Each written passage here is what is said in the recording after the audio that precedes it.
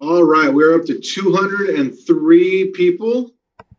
Thank you all very much for joining us this evening. Thank you for taking time out of your busy schedule to listen in to our town hall.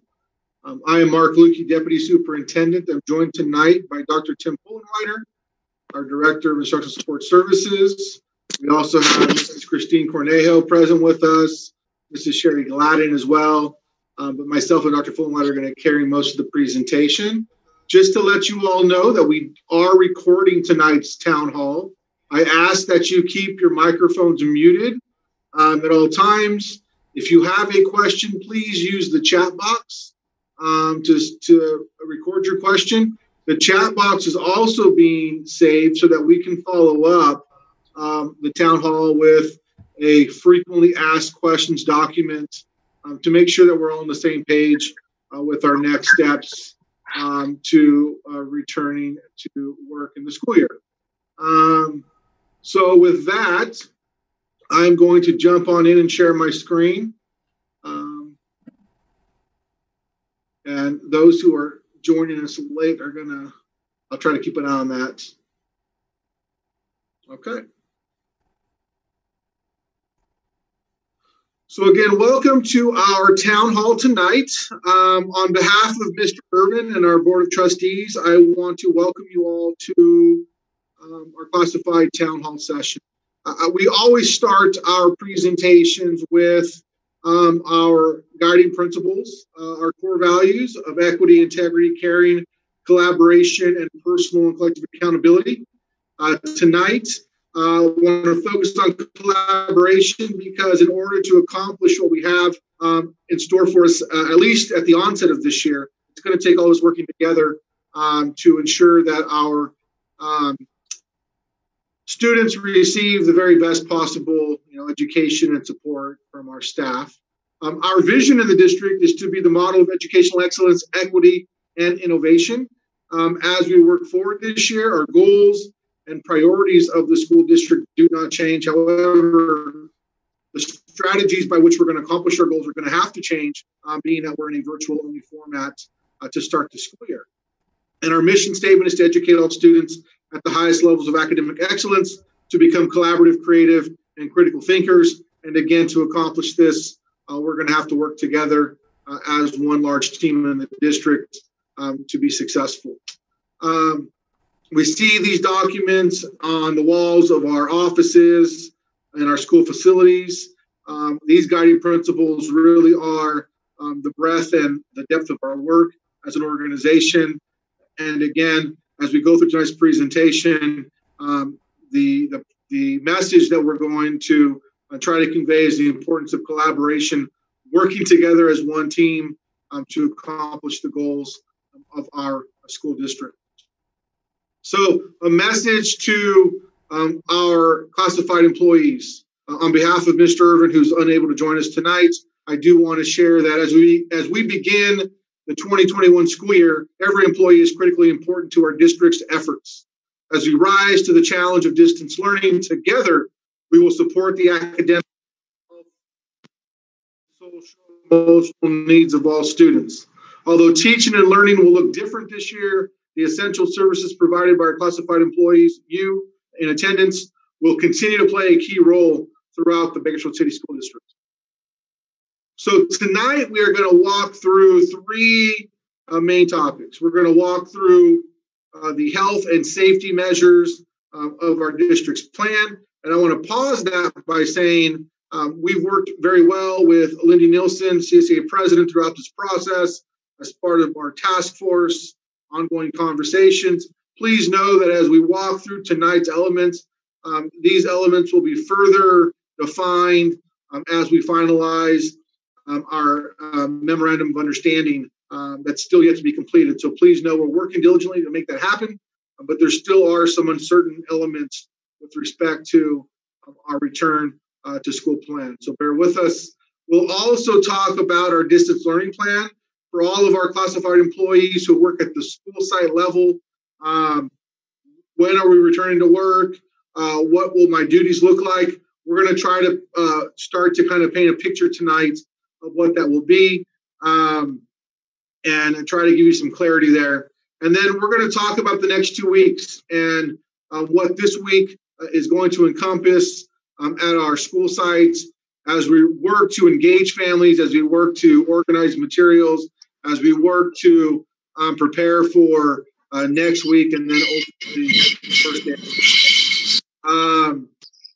And once again, if I can, just ask that you mute your microphones, if at all possible, so that everyone can hear the presentation.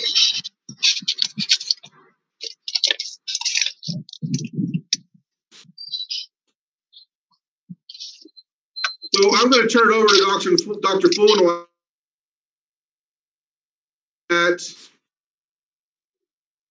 We are in our current reality of distance learning due to the current conditions of COVID-19 in Kern County.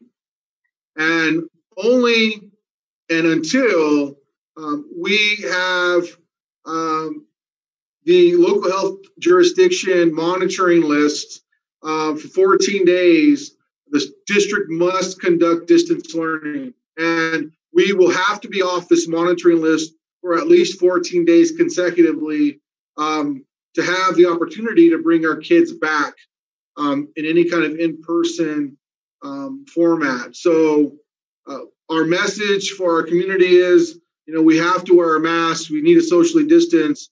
All of us understand and have the feeling that our kids need to be back in school. But until our community can have our numbers more in control, we're going to be in this current distance learning format. So with that, let me turn it over to Dr. Fullenweider, who's going to take us through the next series of slides. Good evening, everyone. It's nice to see all of you here today. So we're going to talk about some health and safety measures related to our school district. So if we go to the next slide. Know that all of the health and safety measures that we are putting in place and have put in place are all related to the guidance that we've received through our governmental agencies, such as the Centers for Disease Control and Prevention, California Department of Public Health, and the California Department of Education. It's important to note that sometimes these sets of guidance change from time to time. So we expect that to continue as we go through to the future, that as more is known about the current pandemic, that our guidance will evolve and change. And we're committed to following that guidance to the best of our ability, because we definitely believe in maintaining not only the safety of our students and our parents, but also also equally importantly is our staff. So we have to all be in this together and move forward. So let's go to the next slide. All right, so health screenings for staff. So this is something that is a part of guidance. I've actually begun doing this week.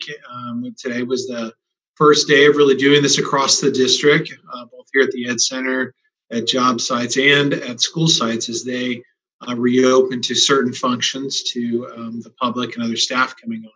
So it involves a daily self-assessment review. So you'll all receive, if you've not received already, an email from Human Resources with quite a few resources in it that are wonderfully put together. And one of those is a daily self-assessment. So the idea is that every person has a responsibility to all of us within the organization to have some self-monitoring of their current level of health.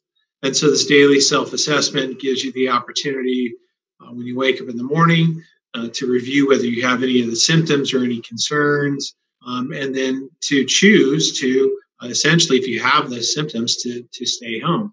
So if you feel sick or you've recently had contact with a person who you believe has COVID-19 or strongly believe that, maybe they're being tested because they had symptoms, we want you to stay home because that's important. There's no reason to risk things if that's where you are.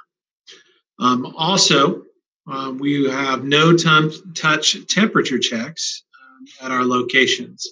So our temperature checks involve using an infrared thermometer that will be held up 1 inch to 2 inches away from your forehead or a person's forehead. and then it takes your temperature. So the other thing that we do is that once we really resume in-person instruction, we'll also begin for the majority of staff and students that come on what's referred to as surveillance testing, which essentially means the idea that if we notice somebody who's experiencing symptoms, then obviously we want to pull them to the side and have them looked at for possible whether they need to go home for COVID symptoms. So go on to the next slide. All right, so additional health and safety measures. So all employees, again, are required to review the CDC safety protocols. And here's one, Stop the Germs, and you can see a poster of it there on the screen.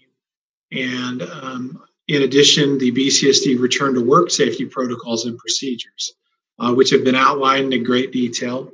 And I believe should be have hit your inbox probably already in your email with an email from Christine Cornejo. Included with that is a training video designed to help everyone understand how to best maintain a safe workspace for themselves and their coworkers. And in addition, all managers will be providing training to ensure that we are all aware and practicing and enforcing all our health and safety protocols. So the main protocols essentially are physical distancing. We want to stay 6 feet away generally from others. And that is so that any aspirations or breathing that comes out of someone's mouth tends to fall to the ground based on the science and the research that we've seen and won't get to a person in general 6 feet away. So it's one measure of protection. Another measure of protection is face coverings. We want to make sure everyone's wearing a face covering. And I just want to remind everyone that face coverings are not this 100% foolproof way of a person preventing receiving something, but is a very strong likelihood that it will prevent you from giving something to someone else. And that when we combine things like physical distancing and face coverings together, along with hand washing and not touching our hands and face, what it essentially does is minimizes the risk that we may contract this virus. Next slide. If I can just, one statement, some of the people in the room are having a hard time hearing you. So if you can just speak up a little bit louder. And then the first question in the chat box that I want to pause here and maybe invite Christine or Aaron into this one as well. Will the district provide COVID testing for staff, or will we have to go to other public sites? So I'm going to take a first crack at that, and then I've unmuted Christine so that she might respond. But there was some guidance put forth by the state regarding testing as it relates to when people come back in person and students come back in person. However, one of the caveats was that it had to be done to the extent that it was capable to be done within the local health jurisdiction. So currently, you may have heard there's a backlog of cases here in Kern County. That's why you've seen some of those very high numbers if you've paid attention to that when the health department releases, who's infected, those type of things. However, we're hopeful that by the time we do reopen, that backlog will be gone, testing capacity will be increased, and essentially the state has recommended that we test a quarter of our staff on a rotating basis throughout the month, so that every month everyone is tested, a quarter of them each week. So we look forward to seeing that hopefully taking place when we get back. And I'm sure we'll hear more information about that. Christine, is there anything you'd like to add to that? No, I think you pretty much covered that, Tim. Right now, HR is in the midst of looking at medical facilities and vendors that will be able to assist us with the number of employees that we have. So up until that time, we will be gathering information and looking into that. So more information will come. Hey, Christine, I noticed a question in the chat. Since you're talking to those teachers, assistants who receive health benefits from the district, if furloughed, will we still receive health benefits? So given that it was furlough, I thought maybe we should discuss that. Right. At this time, the district is not looking at furloughing our classified members. so that your health benefits remain intact for the 2021 school year at this time. Great. Okay. Two more questions that we might as well just jump to right now since, Christine, you're on. If we get sick, is additional sick time granted? That's one question. And then if our child gets sick, will we be given additional sick time to care for our child at home? So depending on the illness, if it is COVID related, there is additional sick leave that has been approved by the state, and you would be receiving that additional time. If the illness is due to anything other than COVID, you would be utilizing your own sick time. Thank you. And then one last question related to when kids are back in session, specifically to an autism classroom, and I'll take this one. How are we supposed to maintain social distancing when schools open back up? We still have to work through that. My hope is that schools can open sooner than later.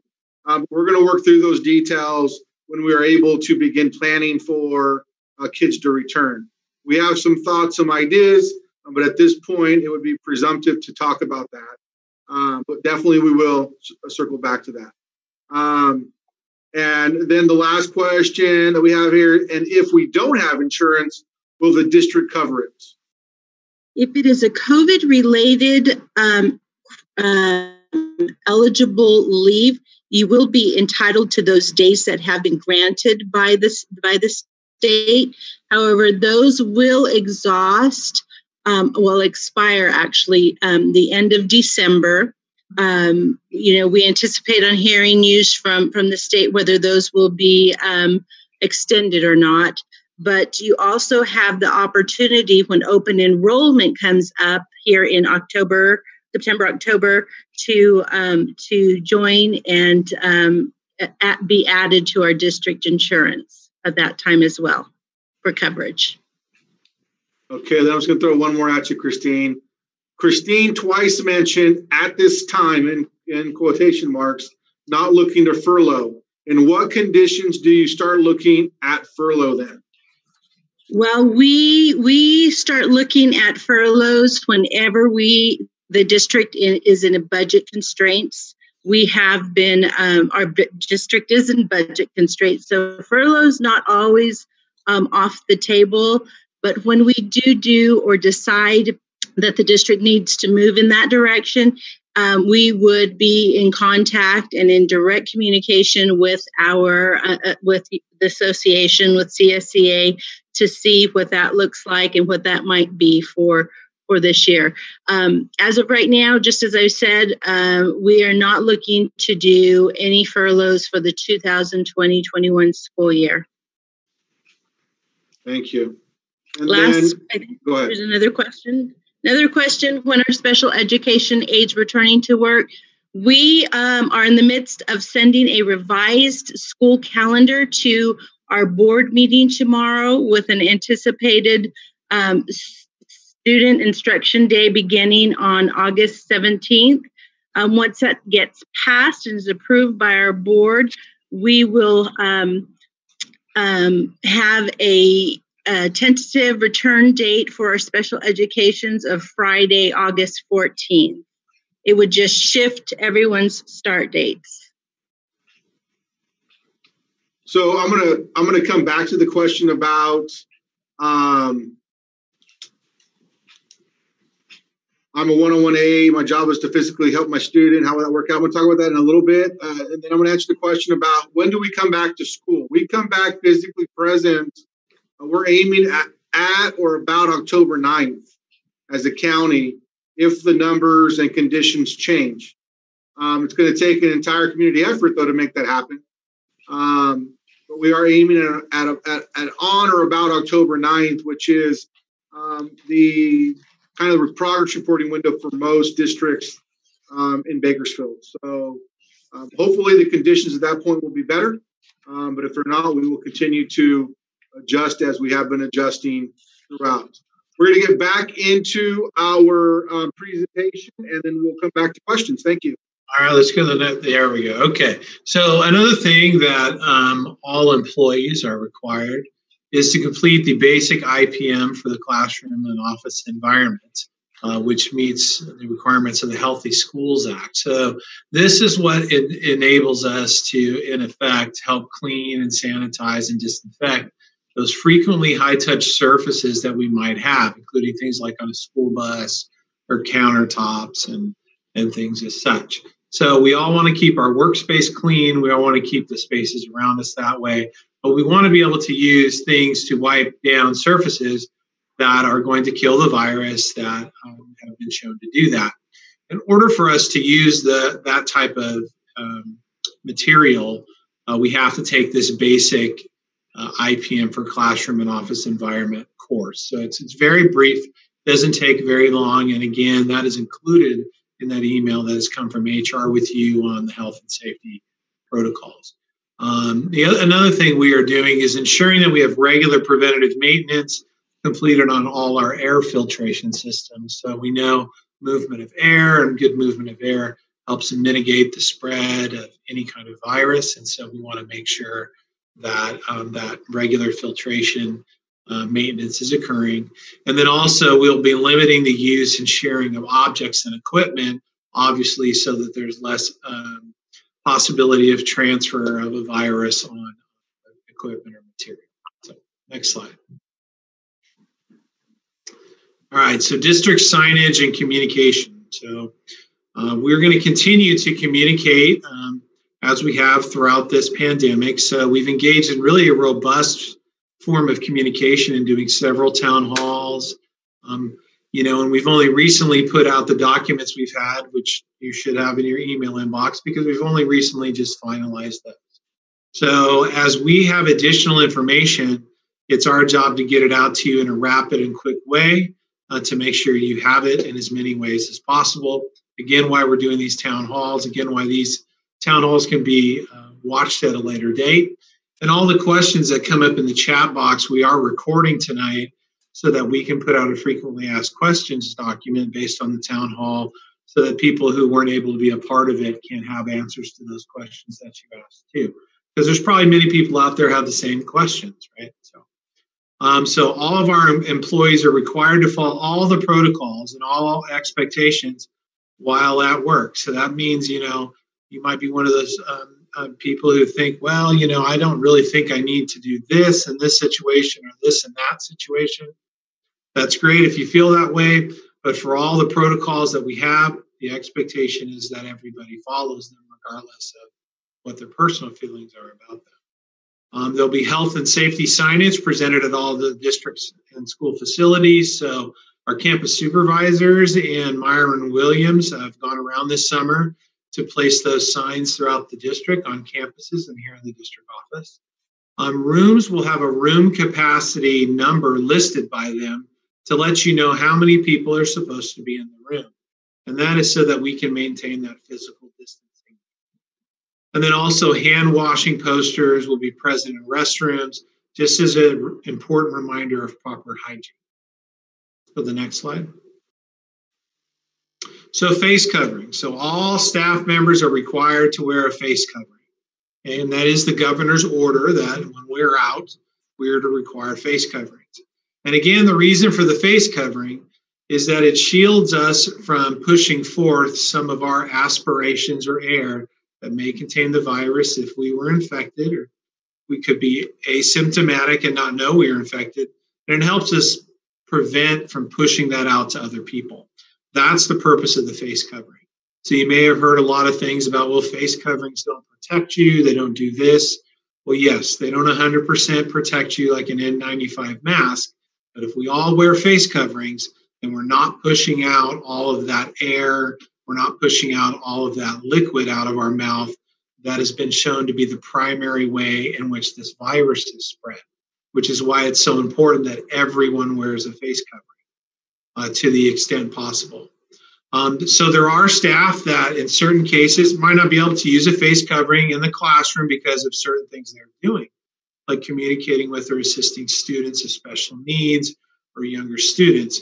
So we do have face shields as well that will be provided in those circumstances.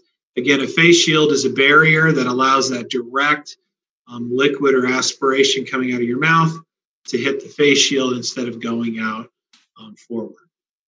And then if a staff member chooses to wear one of those face shields, a staff member must wear a face covering when they're outside of the classroom. And so just to circle back on this one, a couple of questions in the chat box. We as a district are providing necessary PPE to our school sites. Much of that has already been delivered, talking about face coverings. Those have been delivered both for staff and for students when students do return to school. We're talking about necessary, as Tim talked about, the shields. We're talking about gloves, hand sanitizer as well. So all of those elements will be present in our schools and replenished.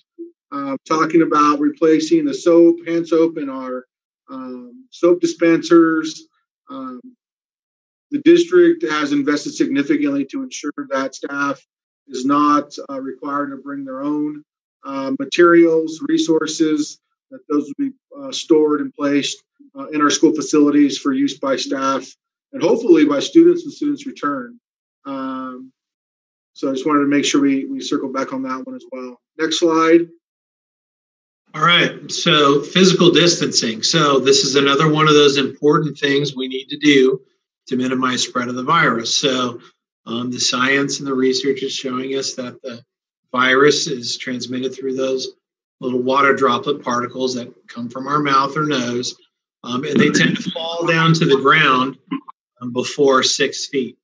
So if we can maintain 6 feet of physical distancing, again, we're less likely to transfer this if we don't know we have it to somebody else. So just always keep remember that these things work together. So if I have on a mask and I'm physically distant, I'm really increasing the mitigating factors of me actually transmitting this virus. So these things work together. So we've placed ground markings in certain places where people might stand naturally because they're waiting in line to be spaced 6 feet apart as visual reminders for students or for staff.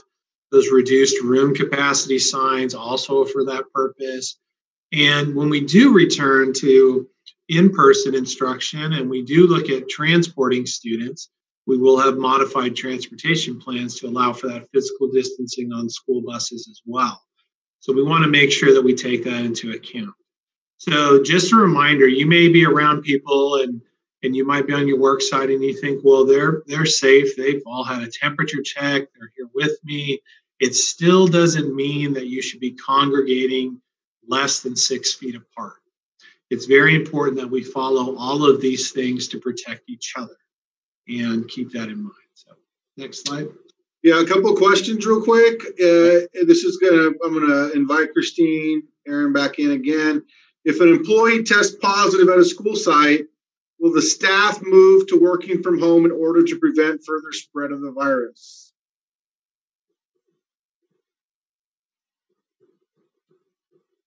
I'm gonna mute you. Does that work? There you go. Okay, sorry about that. That's okay. So that's a good question. So there are times that a site may be, or a classroom, or a facility, or a partial closure may have to occur. It depends on the exposure, the positive exposure. And so each and every positive exposure that is notified to either HR, if it's an employee, or is it Tim or Terry for student exposure, they will be looked at individually and based on a case-by-case basis will be determined whether there needs to be a full closure of a facility or a partial or limited closure of a facility, following the guidance that we are given from the Public Health Department, along with their guidance, I should say. So not necessarily if there is an employee with a positive, will facilities need to be closed.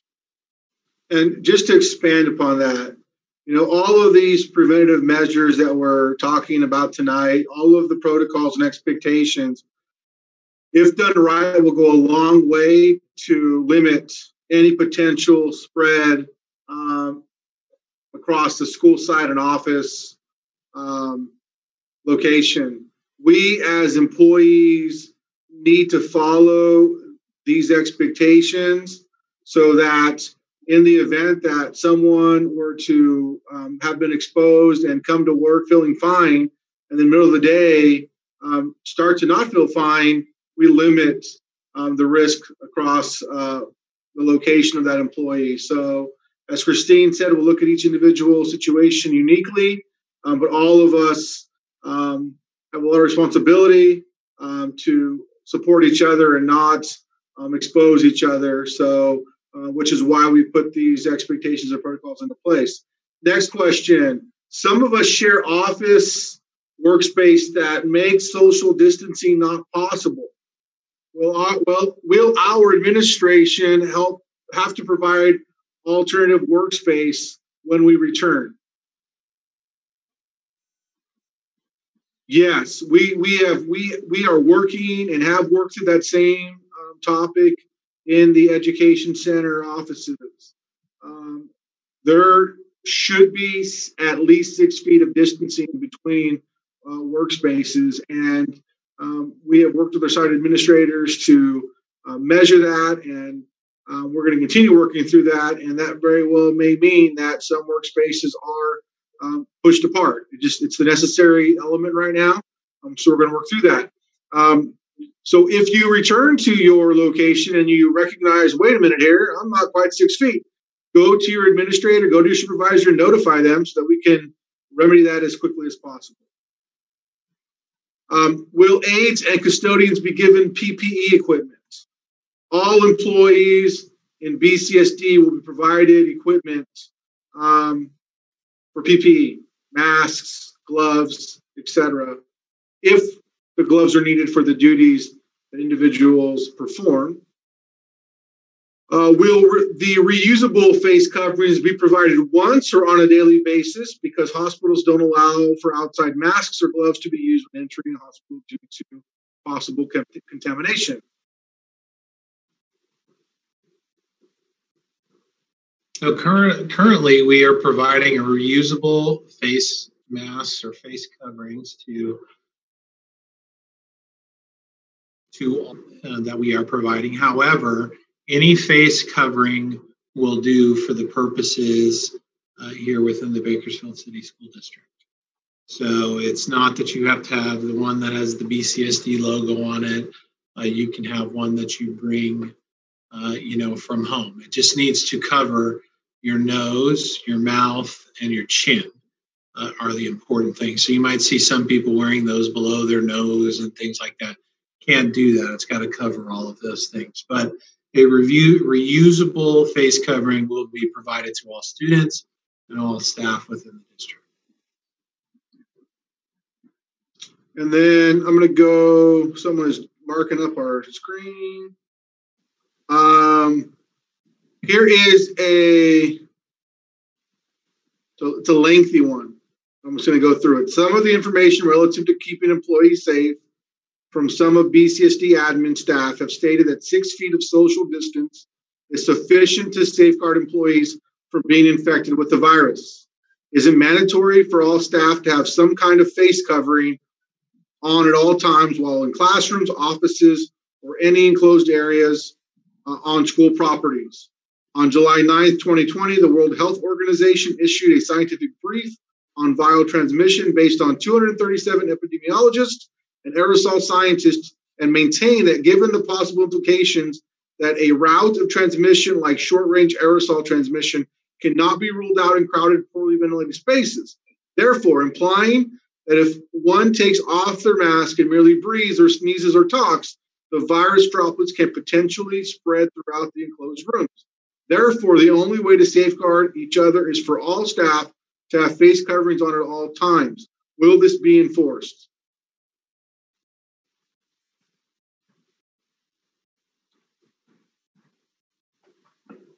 Yes. So go ahead, Christine. Go ahead. I'll follow up after you. So our face coverings are required for all employees working here at BCSD.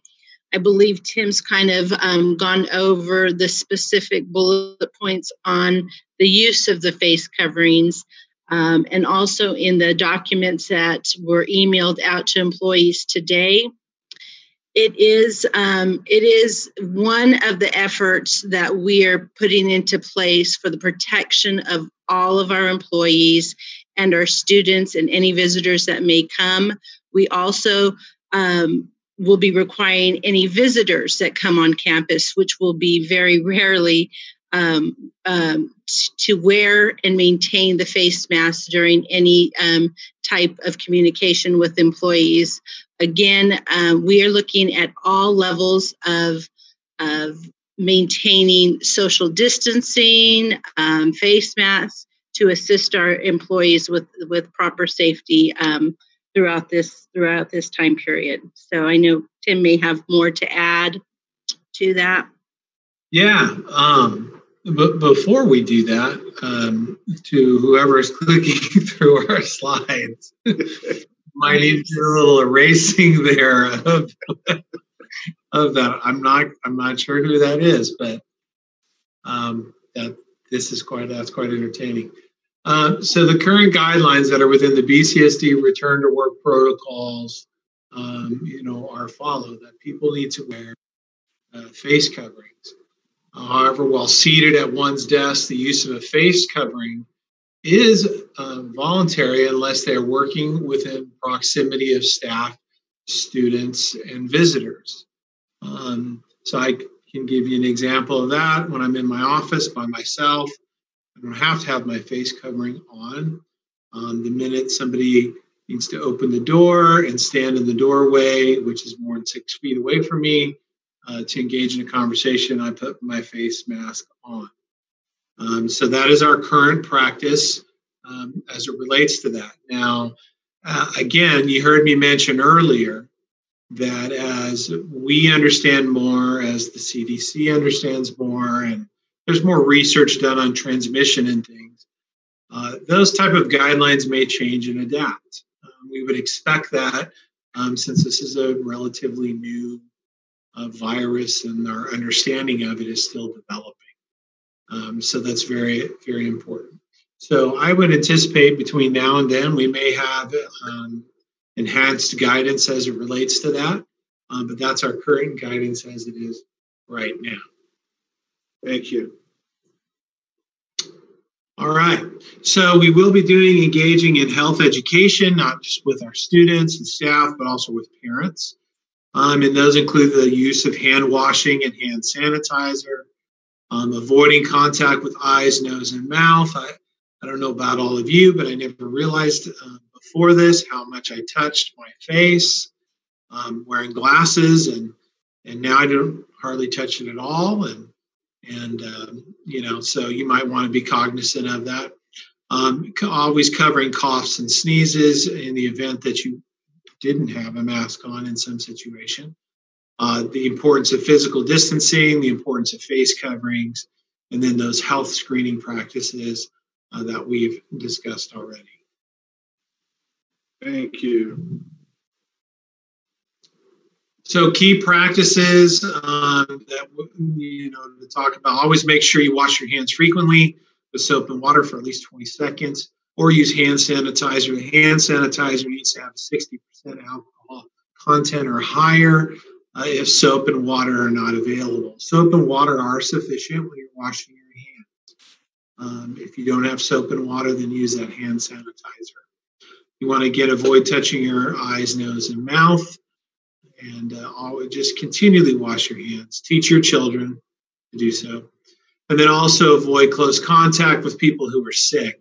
And in general, maintain that 6 feet of distance between people who are sick and really anyone else. All right. All right, so stay home if you're sick or you've been exposed to someone who has COVID-19. So you may realize in the past few years, we've had a real big push for attendance and, wanting people to be there. And in some cases, maybe parents may have brought kids because even though they were a little sick, we said, bring them to school anyway. We're not doing that anymore. That's guidance that's been approved by the state. So if you're sick or if kids are sick, we want them to stay home. There's no need to come to school when we're sick or come to the workplace when you're sick. Make sure, obviously, cover your mouth and nose with a tissue if you cough or sneeze. And if you do, throw the tissue in the trash and wash your hands immediately. If you don't have a tissue on you and you don't have that mask on, cough into your elbow, not your hand. Wear face coverings whenever you leave the home. Again, that is the governor's order, so you should be wearing those face coverings. And then clean and disinfect any highly touched surfaces in your home or in your workspace daily. So now we're going to move into the questions that we're receiving related to I work in an instructional support capacity. What are my duties going to be? What elements of expectation will there be? Now, mind you, as a team, our classified employees, yourselves included, have been working since March 18th to do a myriad of essential services for the students and families of BCSD. As we've been going through the summer, everyone who's stationed at the education center has continued working through transitioning to start our school year. And now we're at the point where tomorrow night we have a board meeting with an updated calendar going for approval. And that's going to then define some return to work dates that many of you are asking about. So we want to come back to that. And tomorrow night, you want to pay careful attention to the board's decision on the calendar for what the effective first day back for returning is. So first and foremost for our district, it's important to note that all of our students will receive a Chromebook and hotspot if needed. We want to make sure that students have access to technology and connectivity, and that is no longer a barrier for families. So as some of you have posted in the chat box, we have staff on site right now, and we'll be for the entire week this week, organizing materials and preparing them for a return to school distribution period next week that I'll talk about shortly. So what will a school day be like? All of our students in BCSD are going to start their school day at 8:15 in the morning. Teachers will utilize Zoom and other district as our district-wide web conferencing platform. So all of our teachers have Zoom accounts that have been purchased by the district as an elevated level of security and options for teachers to use, including breakout rooms for small group instruction. Google Classroom will serve as our district-wide learning management system. That is where all of the assignments will be placed for students to complete. Our district will provide grab-and-go meals for students daily, lunches for the day, and the following day's breakfast will be provided to students. This will be a district-wide scheduled break for everyone, approximately 11:45 to 1 o'clock daily for the purposes of picking up meals. Students who are enrolled in our extended learning program academies will receive an additional coupon for their after-school snack. And yes, the academy will continue. We will continue to run a virtual academy this year until we can bring kids back in person. So let's talk a little bit about it, further define what our day will look like. You're going to hear these words, synchronous and asynchronous learning. Synchronous means live. It's when the teacher is live with kids. Asynchronous is more of assignment-based learning. A teacher says, okay, guys, I want you guys to turn off your camera for a second, mute yourself on Zoom, and let's get through these next 1 or 2 assignments. And then we're going to come back together. We're going to review, discuss. So that's kind of the difference between a live synchronous block and an assigned asynchronous block. Again, students will receive small group instruction and support on a weekly basis. Students will receive grades for this period of distance learning. So this will not be like the March through May period where the state of California dictated that districts hold kids harmless for grades. We will administer grades for this period of time. So if our teachers are doing this, our support staff. So how do we support student learning? As teachers, again, are providing instruction to students, our instructional aides, both in the general and special education programs, will support these efforts by pushing into classrooms via Zoom. So as you return to work, we will train you on how to utilize Zoom. We'll provide that direction and guidance for you. You will work and coordinate with your assigned teachers to understand how you can support kids on what skills and services to provide to assist students. Our office staff and school support staff will continue to focus our efforts to support parents and families with attendance and daily engagement in distance learning.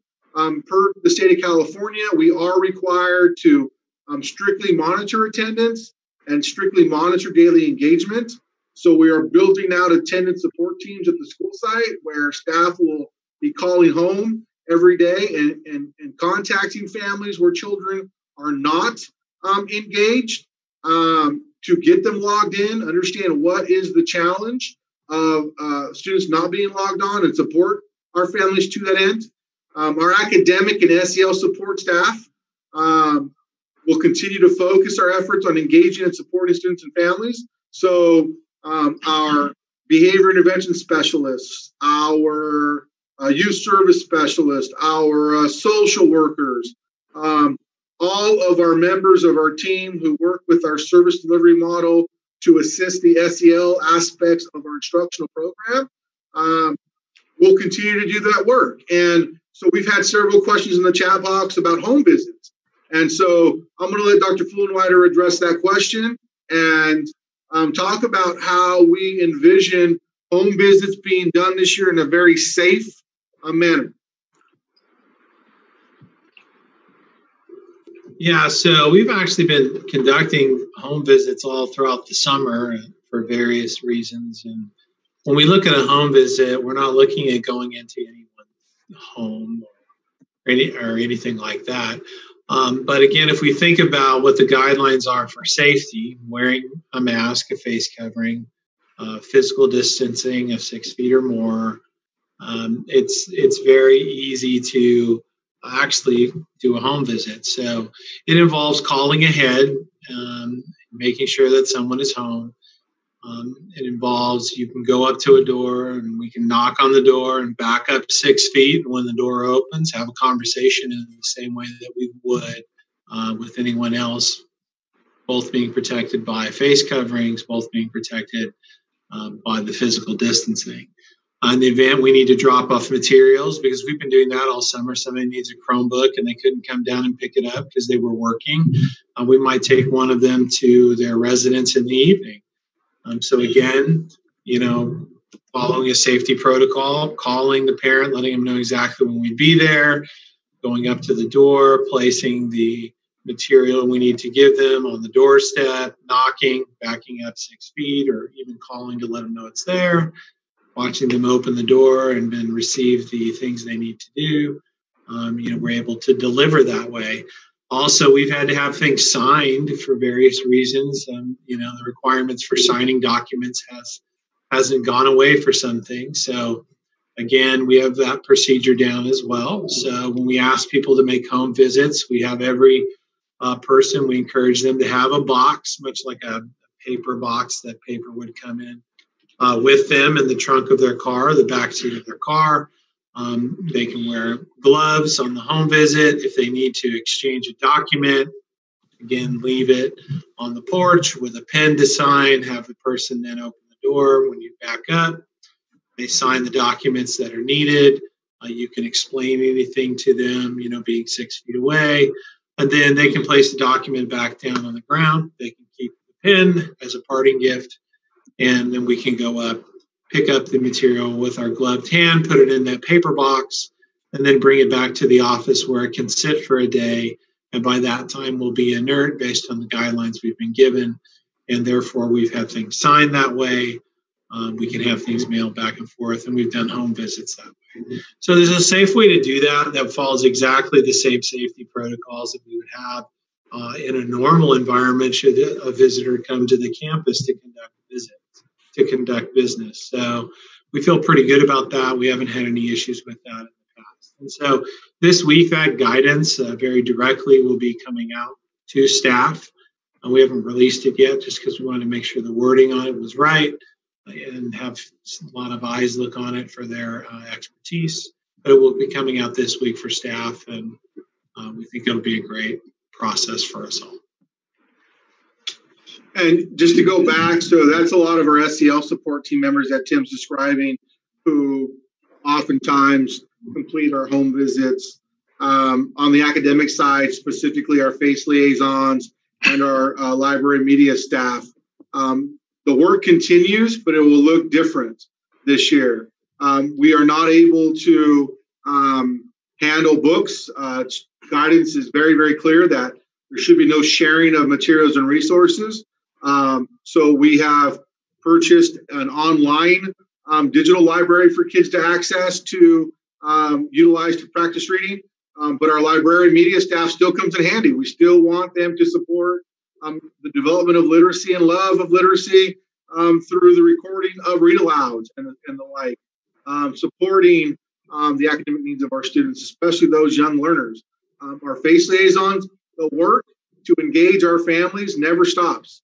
And so it's the same ideology of how do we take and build upon the success and passion of our work with FACE in a virtual format. Our FACE staff is going to be relied upon to really work with parents to understand how to use a computer as well. It's not always innate that our families understand the resources that our kids are going to be expected to utilize this year. So we're going to work together. We're going to clearly call out and line out those duties, and it's all hands on deck this year. As Christine said, we're not looking to furlough right now. That's not the conversation. The conversation certainly is that we have a lot of work to be done, and we're going to work with Lindy and CSEA to get to agreement on an MOU that allows us all to help each other and work together in a safe manner that doesn't risk the health of employees. So I wanted to denote those two elements really quickly. In addition, our ELP staff, or after-school academy staff, will perform their assigned duties from their assigned school sites. Our nutrition staff will continue to support the feeding of our students. Our custodial staff will continue to ensure our facilities are clean and sanitized on a daily basis. And then all of our educational center classified staff continue working through their duties and responsibilities to keep our district moving forward. So the next two weeks. Can I jump in with something from the chat? So there's a couple questions, a couple ones about, I see some language barrier questions about calling home. What if there's a language barrier? One of the unique things that we have available to us this year is a different way to communicate with parents through Aries communication, and it's called Parent Square. So there are lots of other districts that have been using this in the state of California. One of the best features of it is it allows us to communicate with parents in our own language and it be translated to their own language so that we can have a simultaneous live conversation speaking each other's language, and it translates for us. So we're really excited about that. So even in situations where we may not speak the language of one of our students, families, or someone in the office that speaks a different language than the person they want to talk to on the phone, we can utilize that Parent Square app to actually carry on that conversation with them. That's really exciting. All right, thank you. What are the expectations for specially funded clerks? They are part of the school support team. That's attendance monitoring and engagement for students. Will VAPA staff still be sharing a space with teachers? I would have to look at each of those instances individually to understand what does the space look like, and does the space allow for distancing, to be able to answer that question. So let's go to the next 2 weeks, and then we'll come back to the final questions in the chat box.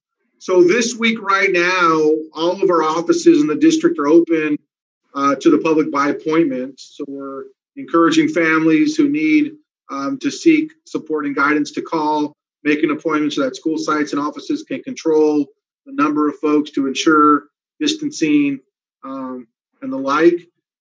Effective this morning, all employees in our district are required to follow the health and safety protocols. Priority tasks for this week, and I saw it mentioned in the chat earlier, we did call back staff last week to assist us with two main priorities. One, it's contacting families. It's been 5 months since we've last physically seen many of our families in person. Our families tend to move quite a bit within school sites, across school sites. And so we want to be proactive in reaching out to families, find out, one, are you okay? Two, are you aware that school's starting? Three, let's start to share information with you about the return to school plan. And then organizing student materials, which is a big task when you're talking about organizing materials for 31,000 students, textbooks, resources, Chromebooks, hotspots, all of that. So that's going to be a week-long effort. And again, many of you, if you serve in those roles, were called back to work to assist. We appreciate your willingness to do so. We can't do this work without you. So next week, between August 10th and 13th, we are looking to schedule this distribution week. We have sent out to all of our parents letters denoting who their teacher is for this year, what their schedule is for middle school, junior high. We're also sending out today and tomorrow a packet for parents that's going to have copies of all the important documents that parents need to fill out and return to school. Our hope and our ask of parents is fill it out before you come to pick up your materials. So it's a quick transition transfer of packet for materials, and parents can then leave. We're trying to limit the amount of time folks are present on campus to pick up things. And then ultimately, Friday, August 14th, we will hold district-wide student, parent, teacher virtual orientations. A couple of sessions that day as an introduction between our students, parents, and their teacher. And then our first day of school with board approval tomorrow night will be Monday, August 17th, which will be in virtual-only format. And so again, as you return to work, if you're not yet back to work, we will have more information available to you. If you serve in an instructional support capacity, including instructional aides for the general ed or the special ed side, and you're thinking right now, well, I don't know Zoom, I don't understand it, never been taught it, we'll teach you that, we'll work with you on those aspects, and then we'll slowly transition you back into student support, over the first week and a half of school. So just know, as we work through the MOU completion, we will support your efforts to fully understand and feel confident in whatever the duties and responsibilities that we're asking of you for the start of the school year. And so I'm going to, we continually get questions in the chat box regarding working from home or working from school. And I think I want to clarify something. From the beginning, administration has communicated that we would be willing and flexible with, in that case, teachers, classroom teachers, to work from home if they meet detailed expectations to do so. We have lined those expectations out, and teachers who can choose to work from home, can choose to work from school, and those who can't will work from their classrooms. It's not as simple as I get to pick where I want to be. So we're gonna have to work through that. That's an MOU conversation. So bear with us on that. And just to come back to one more piece, every child in our district will receive a Chromebook if needed and a hotspot if needed. Every child individually, not one per family, just to clarify that. Yep. So again, just to clarify my previous statement, when we talk about where we work from, I can only give you the context of the completed MOU with the teachers. That's completed now pending board approval. It's a conversation regarding meeting the expectations to be able to perform the duties. So that conversation needs to wait until the district and CSA work through our MOU. But for now, I really can't get into more detail than that. I apologize. There's still information to work out. So please bear with us on that. Closing comments. I want to invite Doc, who I missed earlier. I apologize, Doc. Nope. No, I think that you, Tim, and the team did a great job. I'll be quick. I just wanted to say, though, that keep in mind, ladies and gentlemen, and most of you know this, that since March, since this pandemic started, we really, as a district, began to put together our return to school task force. So we've been working behind the scenes with this plan for a long time. And we've had a lot of collaboration from our associations have been very supportive. Our parents have been very supportive, our staff. We've had over 100 people working on this. And I know there's still a lot of questions out there, but we hope today that you have a high-level overview and understanding of what went into this plan. A lot of thought went into this plan. And again, I think Mark might have talked about it early on. It's not a perfect plan.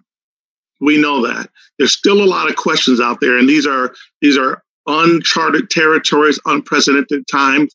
So we felt like it was very important that we get everybody's input before we present it to the board on what we thought our plan was. And one of the things that's very important, remember, we're the largest elementary school district in the state. We all know that. And one of the things that we've done well, we have not had a lot of issues in terms of going forward with putting together our plan. That's because most of you on the line, and I would say all of you, have played a huge role in creating this collaborative shared decision-making culture that we have here at the district. Lindy, I think Lindy Nielsen must be on the line. I'm not sure if Lindy's on the line or not, Tim. Oh, yeah, there you are, Lindy. I see you. But Lindy will tell you as well that we've always collaborated very well over the last 3-4 years with everyone to make sure that when we make a decision, the decision is in the best interest of kids going forward. So be patient. I'm looking at all the questions here. I'm in the chat. I'm glad I didn't have to engage as much today because I think the team had it. But I will say this. This is something I'm getting publicly. And I see it on the chat line. People always asking about, are people going to lose their jobs? I think, Christine, you covered it. We're not doing furloughs. We've never talked about laying off staff or anyone losing their jobs. And so there's been no conversation regarding that. But I will say that going forward, just be patient.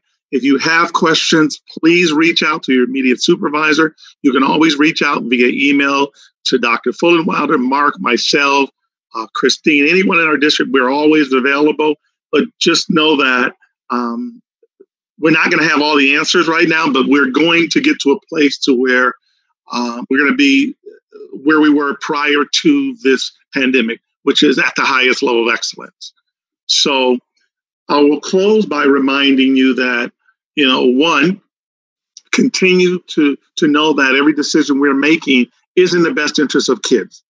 And everyone plays a role in those conversations, but we have to continue to do that. Secondly, remember, as an employee of the Bakersfield City School District, each and every one of you are a role model. And you're looked upon as a role model.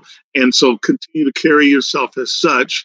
And then lastly, remember that we're all educational ambassadors as well. And so be patient.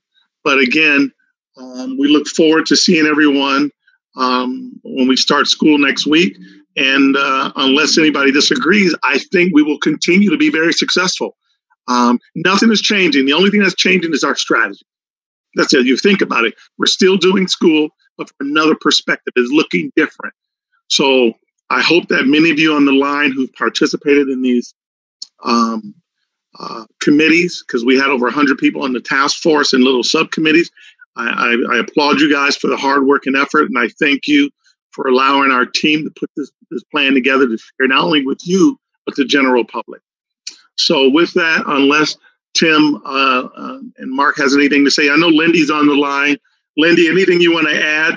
Because I know that you're the classified, the CSCA president. Anything you want to add, Lindy? As I yield my time back to Mark. No, I just want to let everybody know that the MOU is being worked on right now. It's at the labor rep right now, going over it, and we're finalizing it. We'll take it to the negotiation team, and then we'll deliver it to the district, hopefully within the next couple of days for sure. So we are sooner if we can get that there. So there's just we got a lot of job classifications that we have to look at in order to give that protection. So bear with us. Thanks, Lindy. Thank you. Mark, I'm good. Thank you. Thank you, ladies and gentlemen. Thank you, Doc. Ladies and gentlemen, thank you so much for joining us tonight. I'm going to hang on the meeting for a little bit longer. Please add any additional questions that you still have. We are going to take all the questions and put together a completed FAQ to respond to. Hopefully we can get that done by the end of this week. It's been taking us about a total week, so at the latest next Wednesday, but because of where we are with the schedule, try to get it done by Friday. So please add any additional questions you have to the chat box. They're all great questions. And if you have unique situations with respect to home environments, I encourage you to contact HR.